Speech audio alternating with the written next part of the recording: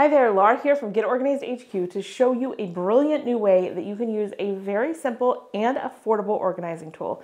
Now, you may have thought that these over-the-door shoe organizers were for shoes, but in fact, like with many things, I store so many things in them, everything but shoes. And I want to show you all the different ways that you can use them. I think you'll be surprised how many different things you can store in these and how much space you can save. Now, I did test a lot of different types of organizers for this video so I can show you what you should get if you're looking for one, but I'm going to save that to the end because I want to go ahead and dive in and show you all the different ways you can use these and what you can store in them.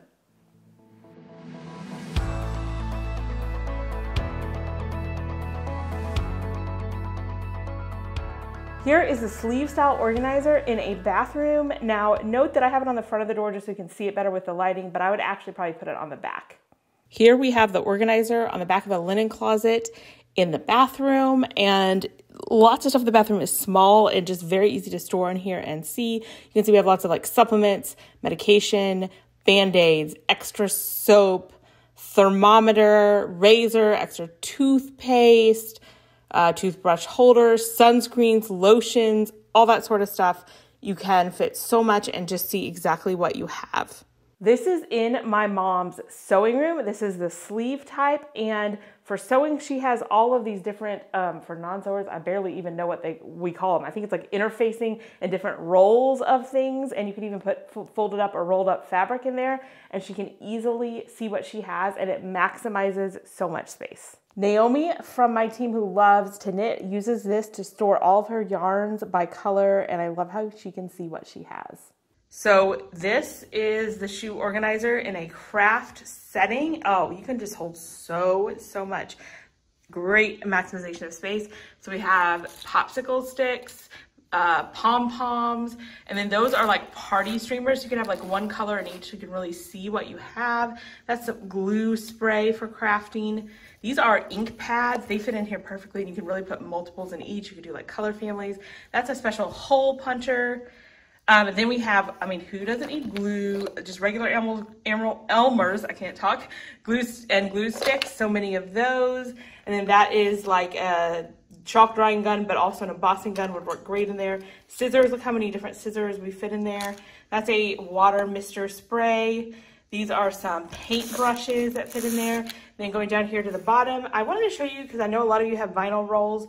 They do fit, but they do stick out a little bit. But if you don't mind that, you could really fit a lot of vinyl and be able to see it well. Ribbons, we all have lots of ribbons. You could even do ribbon scraps by color or fabric scraps by color. I think would be amazing in there. And that's a little special punch. And then this is one of my favorites, my bead boxes. I have an entire video, I'll link to it, that shows what you can use bead boxes for. But I just wanted to point out that the bead boxes fit in there, and you can even put 2 or 3 in one of the slots. So this is the pouch organizer in an office setting. You can just fit so much in here. So I'm going to start with over here. You can see that I have envelopes and postage stamps.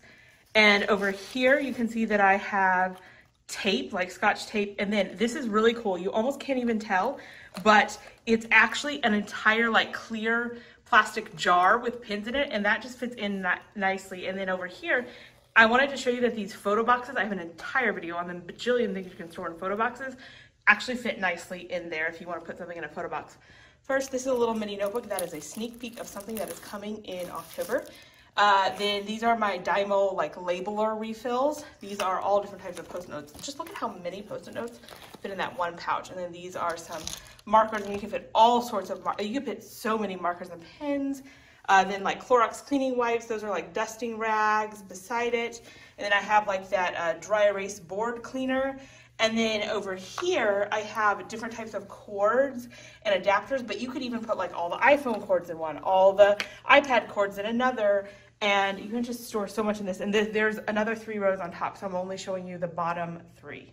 Here is the sleeve organizer on a pantry. Now, I would have put it on the back, not the front. I just did it so that you could see what's in there, but it's good for long items like Ziploc bags or longer wraps and things. So here is the organizer for a pantry. Normally I would put this on the inside of the pantry. It's just easier to film and see on the outside. And look at all you can hold, like spices, muffin liners, straws, little Jiffy corn mixes, silverware, lots of packets of things like the ranch packets, little snack packs and candy packs, snack crackers, even bigger things of like animal crackers. You can just fit so much in here and it's really easy to see. Here, I just really wanted to show you what the same stuff that was in the clear organizer on the pantry looks like in the opaque one that you can't see through. It's the exact same stuff in here. It just gives it a slightly neater appearance. So you can definitely store small dolls like Barbies in here in the sleeve one. They really actually fit quite nicely and you can see everything that you have. We have it over the door here, and then you can see that here we also put it in the closet to show you what it would look like when it's hanging in a closet, which is another option for you. You can also use these in a coat closet. It's perfect for all the different gloves and hats and scarves, and it makes it really easy to see what you have and just grab what you need and then toss back in there when you're done. Now, remember how I told you I tested several different types of shoe organizers? Well, I did. These are just 2 of them. And I want to give you a little rundown about what you should look for when you're buying these. Now, first though, I have really good news. I looked all over, online, in stores, and all of them are affordable. Almost all of them range in price from $10 to $20. I really didn't even find one that was more than $20. So good news there. They're going to be affordable. And the first thing you want to decide is there's 2 main types. There is this, I call these the sleeve type and then the pocket type. So my personal favorite and what I usually use are these pocket types where you literally just have a bunch of different pockets to put a bunch of different little things in. But we also have the sleeve type over here where you can fit a little bit larger or longer things in. So that is an option for you as well. So that's really the first decision you want to make. Now, once you've decided whether you want the sleeve or the pocket style, the next thing you're going to want to consider is whether you want it to be see-through or opaque. They have all different kinds. This one is obviously a mesh see-through. I also found some that was like a thick plastic see-through. And I did find some that you couldn't see through at all. Now, this is what I want to say about that. If you get the one that you cannot see through, visually it's going to look a lot tidier and nicer because you're not going to be able to see in as much, so it's going to look more uniform. So that is kind of a pro. However, if you have a bunch of things in here and you can't see in it, it is going to be a little bit harder to find what you need and you're probably going to need to label. So just keep that in mind. The other big difference in the different types is some of them go over the door like this. So this has hooks that go over the door and then it hangs on the door. This one has more like a literal hanger, so you would literally hang it in your closet. So if you have a really tiny closet and you need all that space for your clothes, you probably don't want that one. You probably want this one that goes over the door, and in general that maximizes space. And I also use these in places like the back of a pantry or craft room or an office that doesn't even really have a closet with a hanger. So make sure you pay attention to that as well. Now, as far as like durability goes, I didn't notice a big difference. I have some of the cheaper plastic kind that have been used for like years. Haven't noticed any problems with them, so I really don't have any strong concerns there. I just go with mostly what you like and what you like the looks of. I will also point out that this one I got on Amazon very affordably, and they had so many color options. They had like pink and blue and aqua, so you can get these in some really fun colors as well. And of course, we'll have the link to this one and the others that we use down below for you.